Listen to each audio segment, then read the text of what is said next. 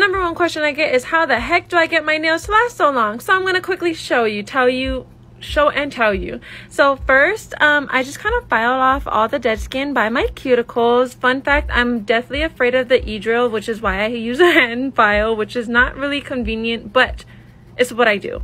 I also posted the full video to my YouTube if you want to go check that out.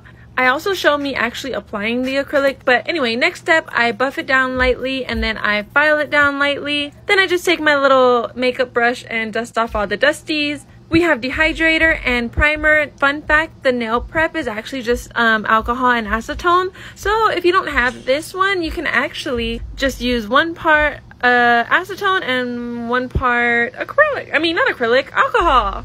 So here I am dehydrating her, and then after I dehydrate her, I go ahead and put 2 layers of the prep. Don't mind the shakies. I'm doing this with my non-dominant hand, and I wasn't even getting close to my cuticle. But try to avoid getting this on your skin. And yeah, here's kind of what it looks like after, middle stage, and before it's even prepped. Ta-da!